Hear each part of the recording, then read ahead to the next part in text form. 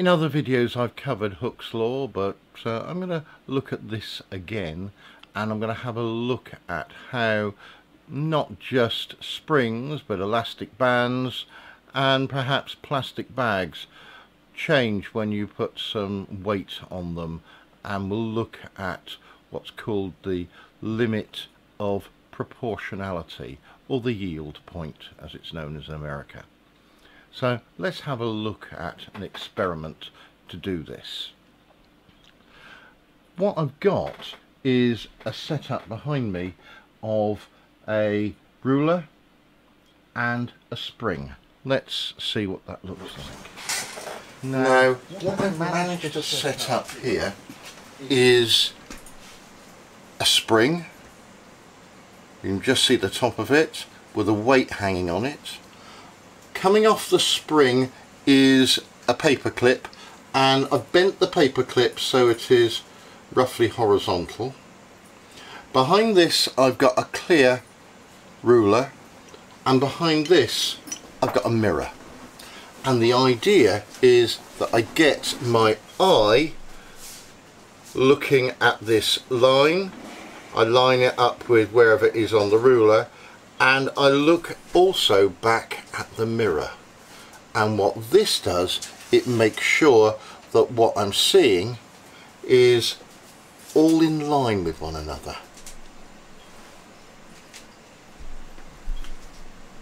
This is where my son discovers that he can be seen in the mirror as well. Right, so I've got this set up. It's got just 10 grams on it. It's actually not doing any good, it's just holding it. So I've got that lined up on 0 where my eye can see it. So what I'm going to do is I'm going to record some data here to do this. It is a very simple system.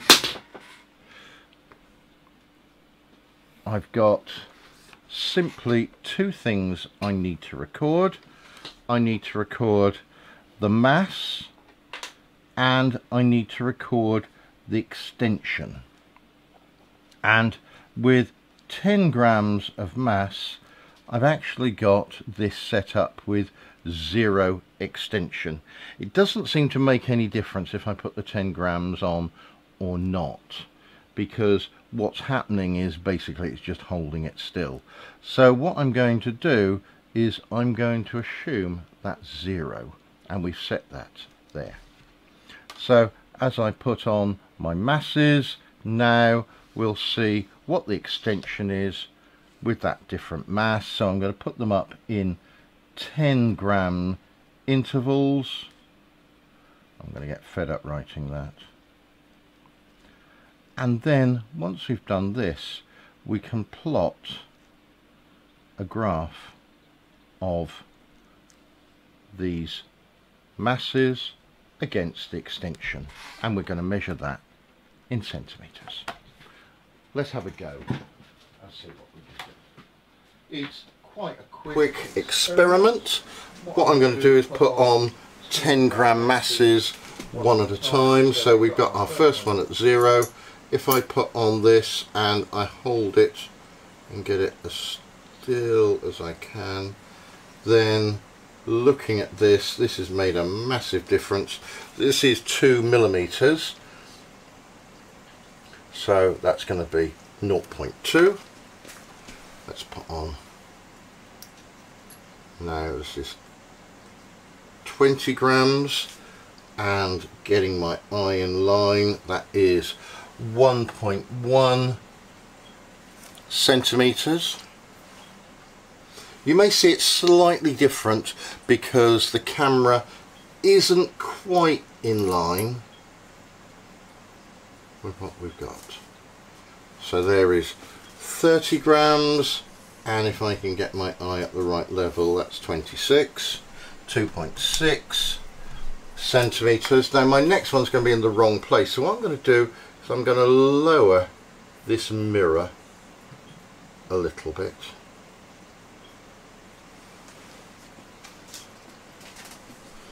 And let's put on the next mass.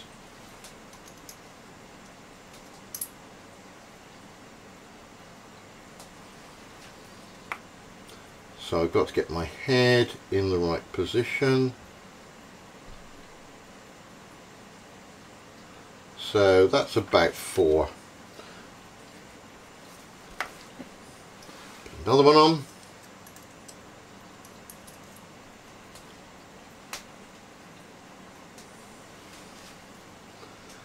And get my eye at the right level. That's about 5.4.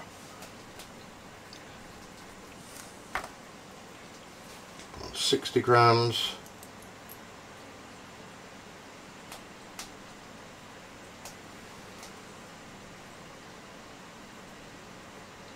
And that's about 6.9.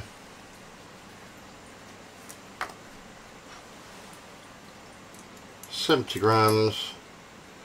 That's going to take it below the mirror, so I'm going to lower the mirror yet again.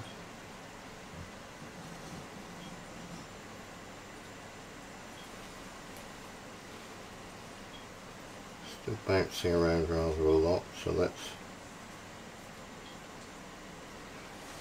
try and stop it. That's about 8.6.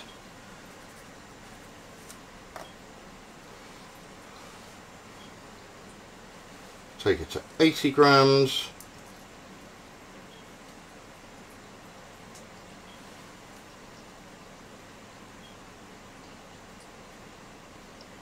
$9.8. 90 grams.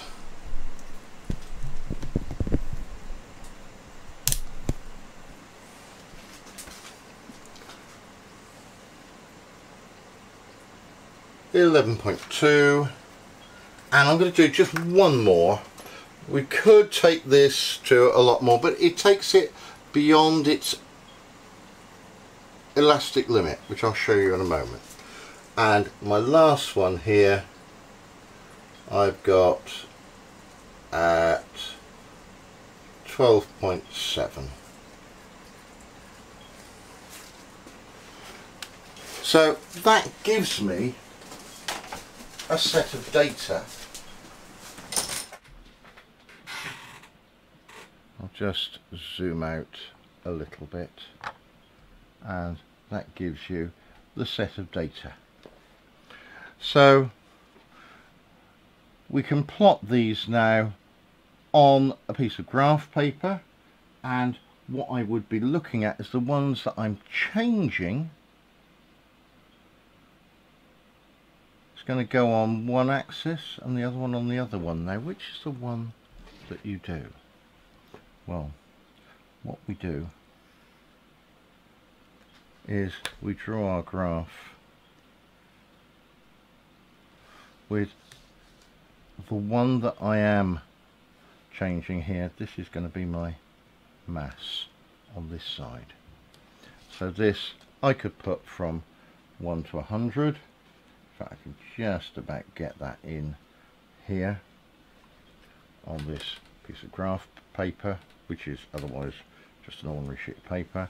And I could put this up to about 12, I suppose. I could do that, and we could measure my extension here, and I'm going to plot just a little bit of this just to give you a quick idea of what we've got.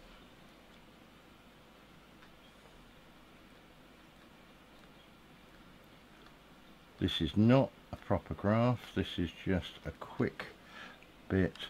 So we've got 0, 0, this is 0.2. We've got, so that's my extension at that mass. At 20 we've got 1.1, we've got 2.6, we've got 4, we've got 5.4. I've got, it's going to go off the limit, but we can see that we've got here a straight line, and it's not quite doing the right thing at the bottom.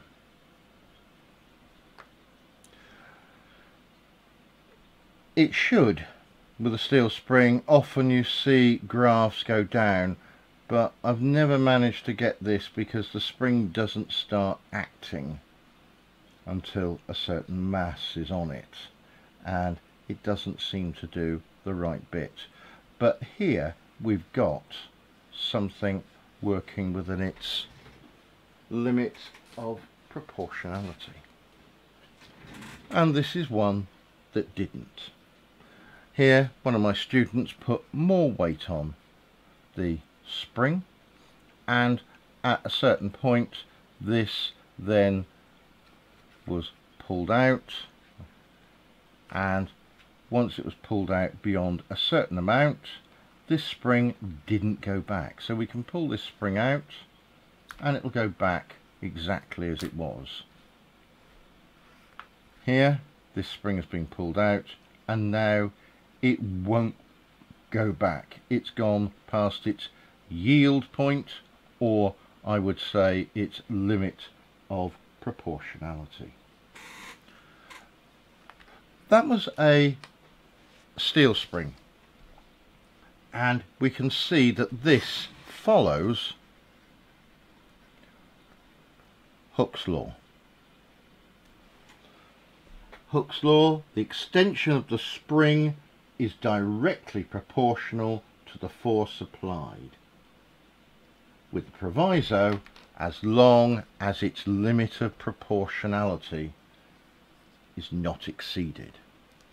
Let's do the same experiment again, but I want to look at it this time with an elastic band, and we can compare that with this one. So what we're going to do is we're going to try exactly the same experiment, except this time the mass I'm going to have to put down is going to have to be larger for this extension. So let's have a look and see what we're going to do. Now we're going to zoom out a little bit on the camera because I'm going to get you to try and have a look and see what I'm setting up. Let's try and do that. Right, so instead of using this spring, what I'm going to use instead is this elastic band, and to help I've previously stretched it. Now when you don't stretch it, it causes some problems, and it's in the wrong place at the moment, so we're going to set it all up. I've got a small hanger and you can see that that's not going to do much to it, and let's bring this down, and I want to set this at around about 0. I'll bring the mirror up, and what I'm going to do, because I think this is going to be more interesting, I'm going to bring my ruler down and I'm going to hold it much lower, and what we're going to do is we're going to set this ruler, and my head's in the way, but I've set the ruler so that what we've got here is the ruler at 0, the mirror lining up, and there's my mass. And what I'm going to do this time is I'm going to put slightly heavier masses on, so instead of going up in tens, this time I'm going to use slightly larger masses. I'm going to go up in 50 grams at a time. So I've just got 50 grams on here just to hold it, so I'm going to assume that's going to be my 0 point, and what we're going to do is we're going to go up in 50s. So I've got my paper ready to try and do this, and what we want to do is make sure. Now I'm not doing this very much, and so because I'm not pushing it anywhere near its yield point, its limit of proportionality, I'm not going to bother to wear safety specs because it's not that a dangerous experiment. But if I were going to be pushing something to its limit, then I could put these on. But I've looked at this experiment done it many times before. I've taken the safety risk and it doesn't need anything to go. The worst thing that can happen is the weights can drop on my foot, and I've made sure my feet are out of the way and I've got a table underneath. Let's try this. So we put on 50 grams, and to be quite honest, that's made about, I think we'll be very generous and we'll say it's made 0.1 millimeters. 100 grams, and we've got a slight change here, getting my head at the right point, and that's about 0.9. 30 grams, sorry, 150, and my little pointer's not pointing in the right nice place here, so let's get that right. So that's about 3.1. So that's 150 grams. 200 grams. We're going to have to move the mirror.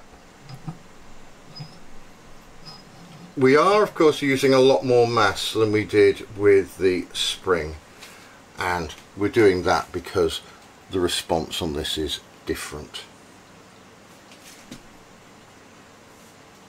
And that's 8.6.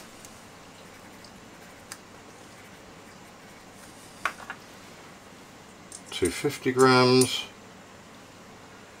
and I'm barely going to be in my mirror here.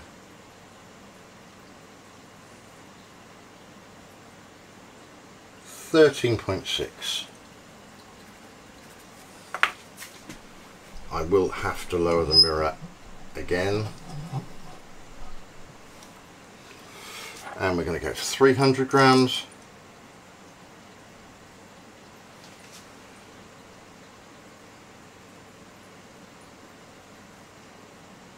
And I've got to get my head just in the right place to get this right. So I think that's about 18.8.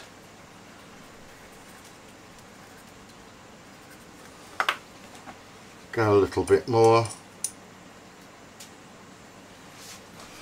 So we're on now 350 grams, and at 350 grams I'm on 23.1.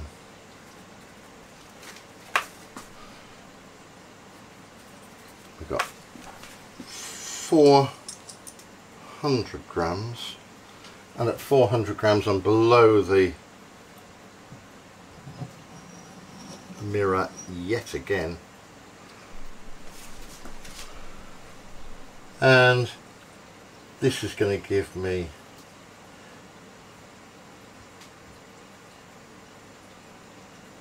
27.1. My last one.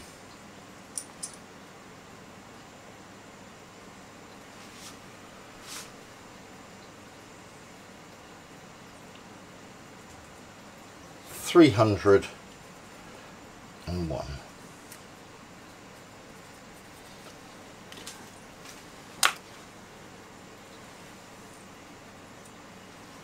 And we'll take that off. Let's go over and have a look and see how these appear.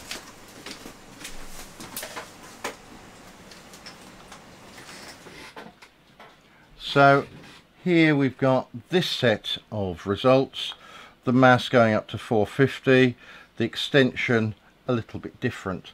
Now I'm rushing this and doing it quite quickly. What you can do with this experiment is you can do this and then you can take the masses off, and if you take the masses off you will see that the numbers will actually change. I haven't bothered with trying to do this, but something we can do. Right, so if we try and draw a quick graph of this, then if I do each one each 50 as just one, so we can do this as 50, 100, 150, 200, 250, 300, 350, 400, 450. And I want to put in here my extension, and I'll do each one of these as 3, which is a grotty measurement, but I'm just going to do it this way quickly. So that's going to be 3, 6, 9, 12.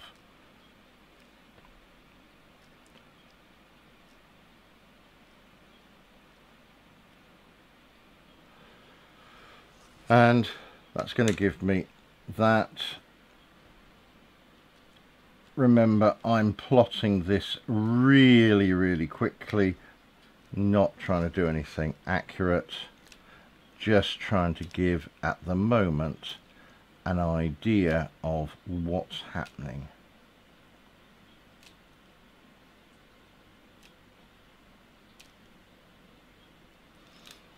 So we've got our graph now. 0 was 0, and then 50 was 0.1, 100 was 0.9, 100 made 150 made 3, that made 8.6, then we get 13.6, and then we're going to get 18.8, then we're going to get 23, then we're going to get 27, and then we're going to get about 30. And you can see that this graph, far from being a straight line, is in fact quite a different shape. We've got some sort of weird thing going on. So this is my rubber band, and when I bring it back, you might find it could even do that sort of shape. It will go up and down differently. More of that if you want to study A level. Right, we've got a third to have a look at, and this one is going to be a little bit different.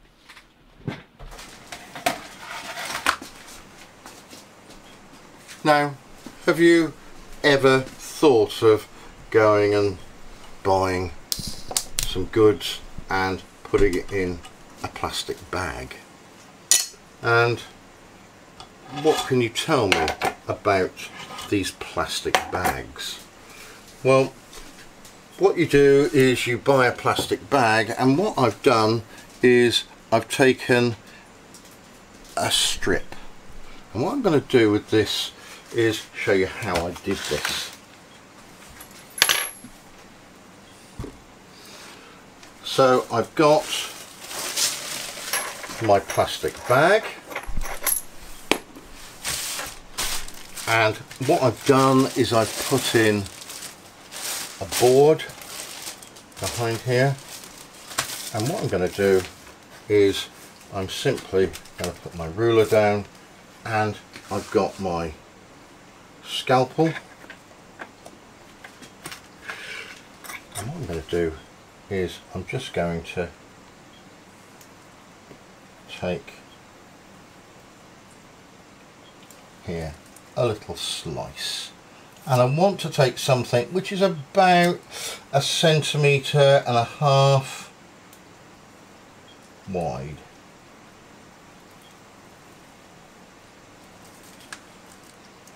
I'm just going to cut the bottom off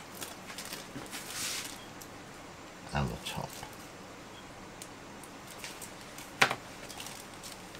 And there I've got 2 plastic strips that I can compare.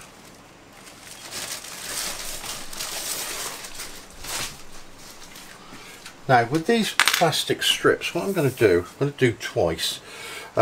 These are from 2 well-known English manufacturers, and what I'm going to do is I've got a special plastic strip tester. Now it's got some jaws that open up, and what I'm going to do is I'm going to take the piece of plastic, I'm going to fold it over, and then I'm going to push this through here. Now to make it fair, what we're going to do is going to put a metal rod through the plastic. I'm then going to pull this down so the rod is actually holding this up. I'll screw it up.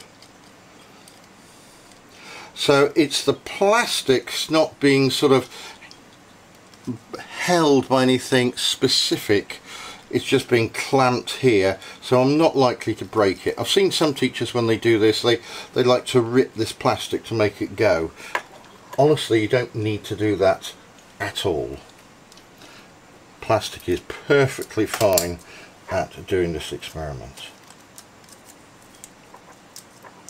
I'm going to fold the other end and push this through. I've got to put my hand in the way, unfortunately, because I'm trying to do it. Let's put the metal rod in and we can tighten this up.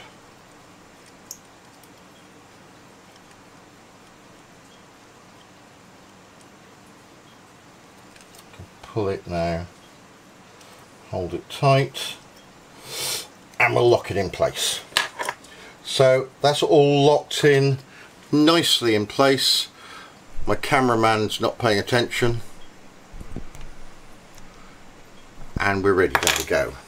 So what I'm going to do is I'm going to bring the retort stand back, and this time I'm going to turn this rod around, and I'm just going to stick this through here, giving it a fair bit of height. Now this is because I've done this before and I know what's going to happen. This time I am going to wear my safety specs because I know what's going to happen, and this one I live in fear of my feet, so I'm going to make sure my feet are well out of the way. And what we're going to do is we're not going to put small weights on here.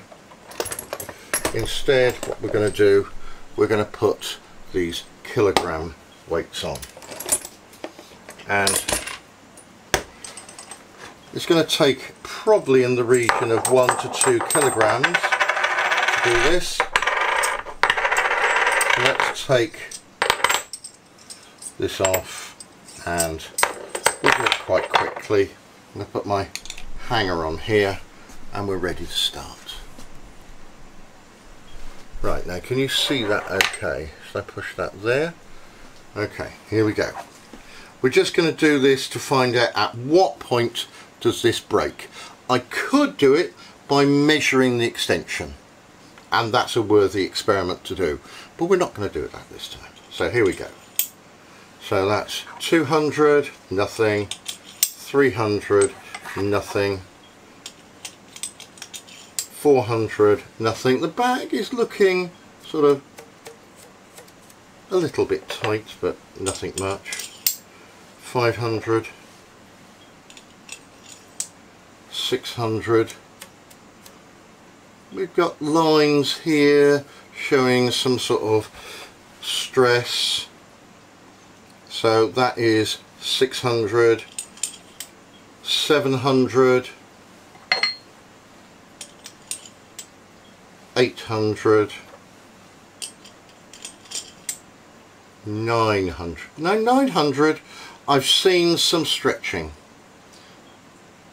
and I'm not touching it. And this is going down and down and down, and it stopped and it broke. Perhaps I've had a little bit of practice of this, but we can see this piece of plastic has sort of it's gone really, hasn't it? It's sort of, if someone gave you a plastic bag like this, you would not be impressed. So I don't want to mention the name of the company that made this one, because Waitrose would get really upset. So we'll have a look at a different bag made by a different company, and I'm just going to take the system to bits and we'll try and see how this compares with a plastic bag from another company. So that was from one manufacturer. That was a Waitrose plastic bag. This one is from another company. It said Marks and Spencer's on the bag, so I guess that's who it's for. And we'll see if this bag is any different.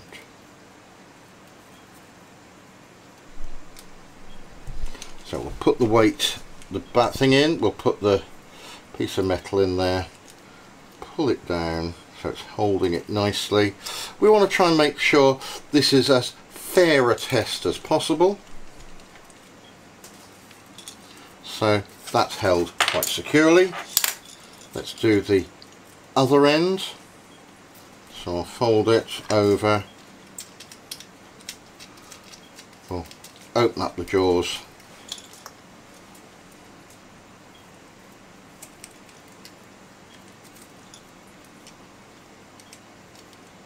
push this one through,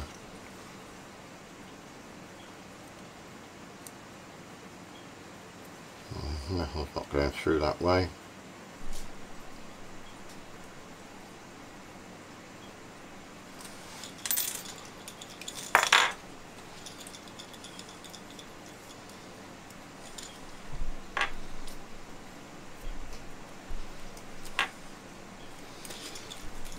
One thing trying to do it, the second one is trying to hold it up and show people what you're doing.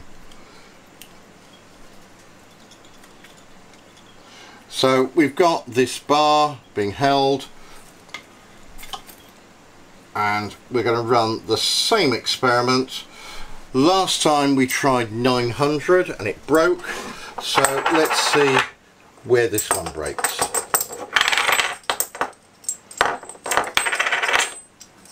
I know it's not going to break on the early ones, but in fairness we need to do the experiment the same way. So I've got 100 grams to start with. Right, let's have a go. 200, 300, 400, 500. Oh dear. So that one, 500 grams, that one broke. What's important when you're trying to do this is to make sure you use the same width of plastic bag to ensure that you get a same result. Now this one broke very differently than the other one. This one sort of snapped along the line, whereas the other one went much more on its plastic breaking. And that's what I found with these bags. These you can pull, and sometimes they stretch, and sometimes when you pull these very quickly they break. And this plastic has very different properties, that if you pull it slowly, which is what I was trying to do, it's going to break, but it breaks at a very low tensile strength, very low, whereas if you pull it very quick, it just breaks all of a sudden. And I've found with these bags that when you put in an extra 100 grams, it suddenly causes it to snap. It's the sort of bag that you would get that if you try when you're putting shopping in, with one of the bags you put it in and it gradually sort of stretches and you think, oh, I'm going to put any more in there. This type of bag you put in and it's suddenly everything's thrown on the floor. Now, depends what you're buying in your bag, I suppose. If you're a manufacturer and you're selling clothes, then it's going to be fairly light. If you're selling sort of food, then that might be a bit different. And that's what we've got. So, 3 experiments there, having a look at forces and elasticity. We've looked at then Hooke's law. Hooke's law says that basically, if I zoom in a bit, there we have got the right button, that the force applied equals something which we'll call the spring constant times the extension. And our spring constant we get by looking at something like this and measuring here the gradient, and this is in Newton meters. Our force obviously in newtons and our extension, I've measured mine in centimeters, but for doing the calculations we'd need to do that one in meters, and rather than applying a mass then we'd need to use this with a force, and we remember that our force, which is our weight here, is going to be the mass times the acceleration due to gravity, which we know as 9.8. So whatever our mass is, then we can work out what we've got. So if my mass is here 1 kilogram, then that's going to give me a force here of 9.8 newtons.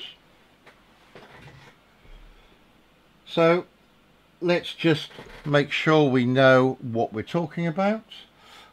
We can stretch a spring so much. Beyond that, the yield point or its limit of proportionality, the spring doesn't go back. When we stretch an elastic band, the elastic band doesn't stretch according to Hooke's law. It doesn't stretch in a standard way, and when it goes back it doesn't go back in the same way. And with this one we can see that down the bottom there, although that's a new elastic band, there's a weak point there. That's where it's going to break, and if I were to pull it lots, that's where it's going to break.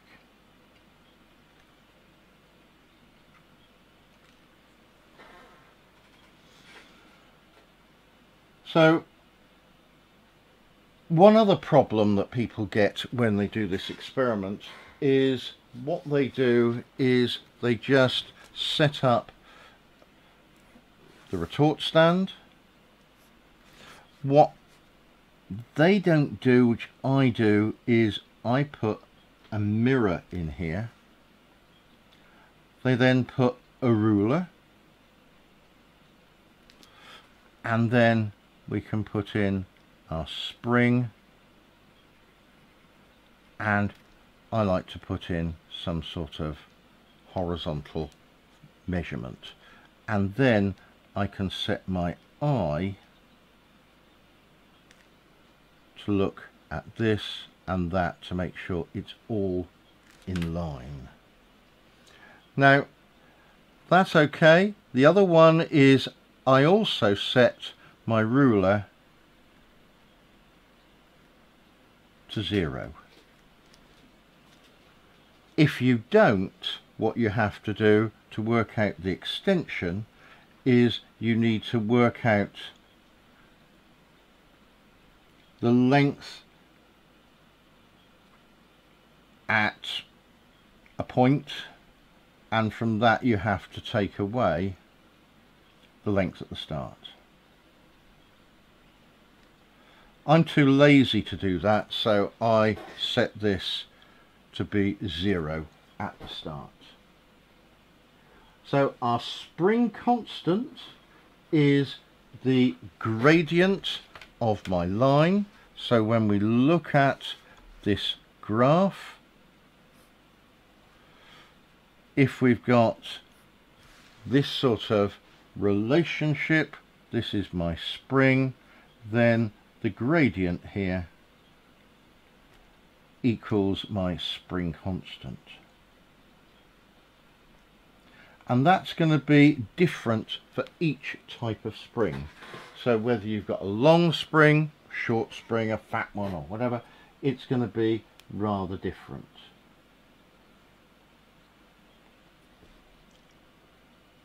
If you take a spring past its limit of proportionality, then that spring is now useless.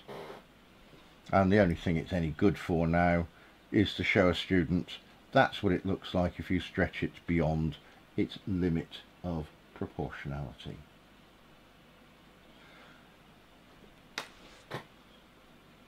So there are a few little experiments, 3 experiments to have a look at. You could work on your own. You've got my results, which you can pause the video and have a look at those so that you can use those if you need to. Thank you for watching. If you enjoyed this, good, and I will see you next time when we do some more GCSE Physics topic by topic. Stay safe. Bye bye.